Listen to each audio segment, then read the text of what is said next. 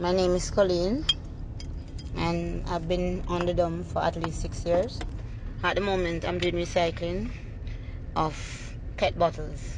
Well, on the dump, you have to be careful because, remember, there's movements of traffic between the trucks and the tractor. You have to have your eyes open. That's the only danger we have on the dump. Second, in health-wise, for me, would be like the sun and the dust. But otherwise, everything is good. The scent, it doesn't bother me anymore. I'm literally immune to it, so I have no regret in what I'm doing because it sent my kids to school, put food on the table, trying to renovate a better structure for them. So I have no regrets. I do, Ian. I'm nearly 20 odd year now, I'm there on the Gaza. I do this. Now I'm 36 years old. You hear that? I'm still there on the hunting for me youth them. Yeah, when I do the wrong way, I go the wrong way. Go do look the coal iron and the loom them and think them try make the thing better.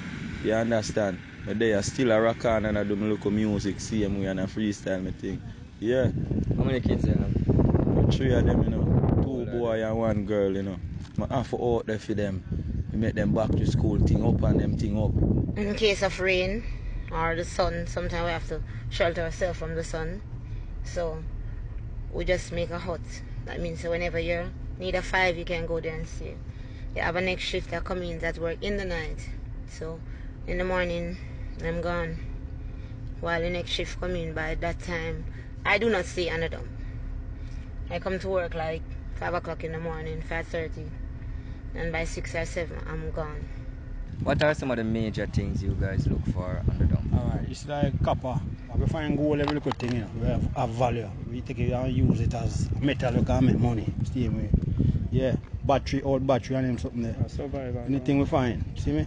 Michael Graham. Yeah man, tractor run over people and them thing and people more than truck tipper rubbish for man and we have to draw them out and them thing and hold for them thing they go on. You see me? You ever think about doing anything different? Me that man do artwork like build art, ship and them thing there. But right now you can run slow on the tourist site. I have to there so I go on them thing.